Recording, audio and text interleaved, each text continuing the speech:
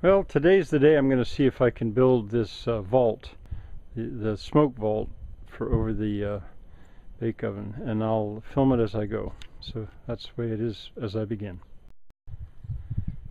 Now it's uncovered, and I'll go inside and do some cleaning up. I need to make a level spot so I can put the form, let the form bear on it. We'll go downstairs and look inside.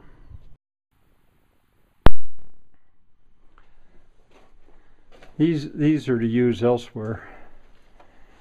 That mostly you've seen. Now the other day there were 4 guys here, me and 3 others, and we came up with this as the vault.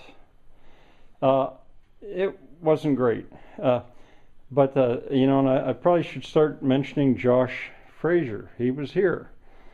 I'm partly to harass me, but I guess he's taken an interest, and so anyway, he had some pretty good ideas about the keystone. I was surprised because I didn't realize that the vault had to be so wide. I miscalculated by 16 inches. Anyway, after considering what they'd said and thinking a little bit more about it, this is what I've come up with. That is my plan for the vault. I'll take those bricks off and then I'll saw the form out, and I'll do it arch by arch. Lay it up if it goes well.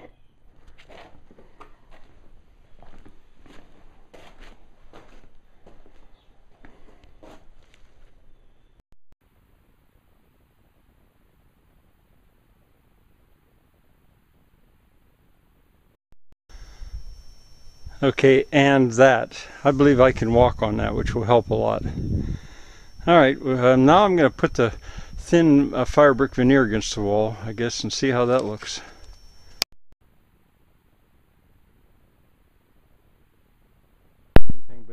But it's not a true arch, it's a corbelled arch, and they're going to be pinched in there, and I think they'll work, but I'll make it so I can get to it.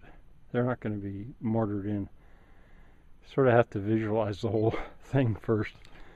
I'll be able to get to this from the outside. I guess always, because I could always just take the outside wall off to go in there and work at it. Well, we'll see what happens next.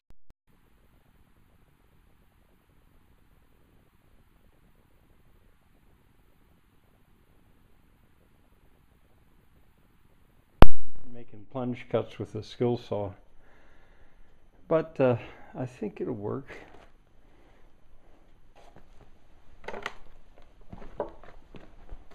We'll see soon.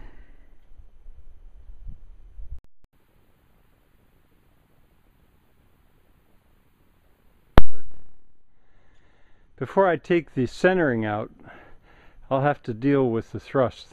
I'll need to back up the 2 sides with a little bit more weight before I dare to take the form out. Well, I'm going to go have a beer.